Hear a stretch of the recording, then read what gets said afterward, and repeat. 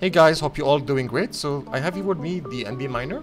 So I did a review on this. These guys have been doing amazing updates to LHR unlocks.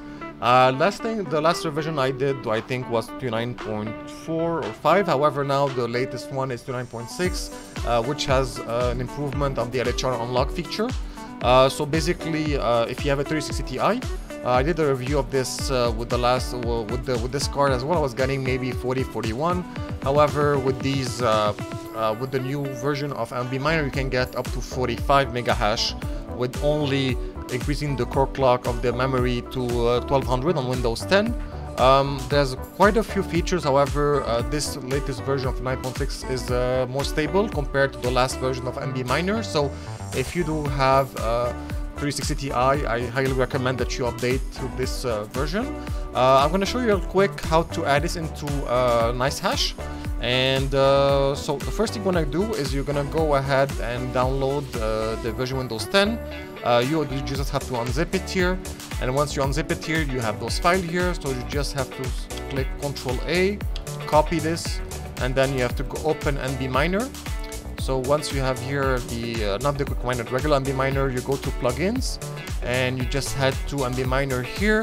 It'll show 16.4 latest installed. However, this includes 39.5. What you want to do is want to update this to 29.6 to get the best version of NBMiner. So you go to bin, you go, if you have all the versions, you have a few versions of this, so you just have to focus on 16.4. You click on this here and you paste everything back here. Once you paste that and you run the miner, you should have now the latest version of NBMiner here. So you'll run at 39.6 here, and I've been running this for a while. I've been having a very stable hash rate here. So I do have now the recording software, but I've been getting around 42.7, 43 on this card. And yeah, like it's much improvement from the last one. I think last one was 41 I was getting, and now as you can see here, you have the updated version of 39.6. So this is how you update this with NiceHash, and you can have the dashboard right into it.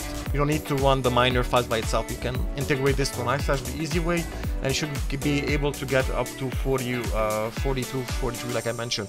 I'm running here the recording software, so I'm getting less. However, I did notice one perfect improvement is that at least now the hash rate is stable. Before, I noticed with NBMiner, with the versions older than 29.6, they used to play a lot. It goes up and down all the time. So with this, at least I was getting 42.7, and it's super stable. So I hope you like this video.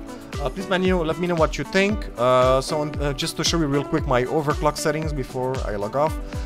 Here I'm having 1200 on the memory clock, minus 200 on the core clock, and power limit of 60%.